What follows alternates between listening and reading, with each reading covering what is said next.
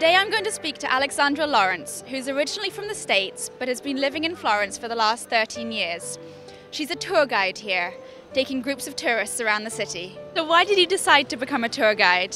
I actually decided to become a tour guide after living here for a number of years already. I had been taking people around, students and friends and family that would come and visit, but in Florence and in Tuscany you have to go through a pretty rigorous process, an 800-hour course that teaches you all of the history and art history. So in a way it was a gift to myself to be able to actually formally study the history and the art history of Florence, but really it was to be able to, in sort of an official capacity, be able to share this type of knowledge, this kind of historical and art historical knowledge with visitors, with people who come, who love the city and who want to learn more about it. My favorite thing is meeting the people, talking with them, being able to show them a different side of Florence oftentimes, something that you're not going to find in the guidebook, something that you're not going to find online or that you won't find just in pictures.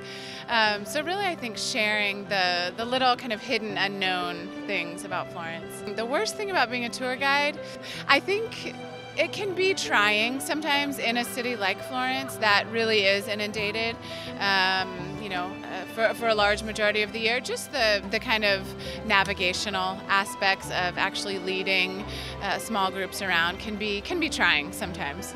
Most annoying person, let's see, maybe an annoying personality trait sometimes is the person who sort of stands in front of you as you're speaking with their book or with their guidebook, kind of checking your facts, seeing if you're actually telling the things, or someone who's constantly anticipating whatever it is that you're about to say. But that's good, they're curious.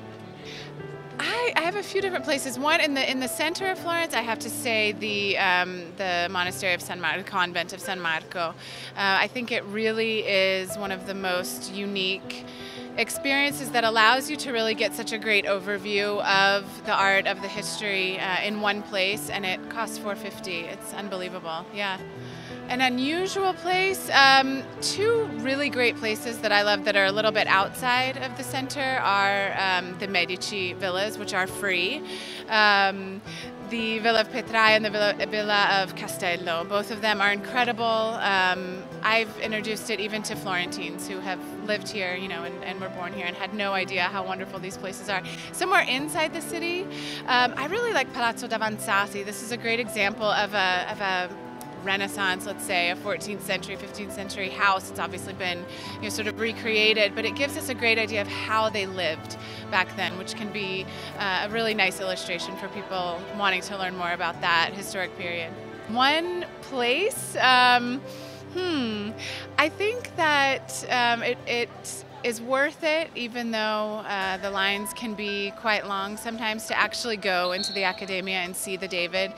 We've got, of course, the two copies that you can see outside, but for me, nothing really replaces that feeling of actually seeing the real one. So if you can manage it and you've got enough time, I say the David at the Accademia, absolutely.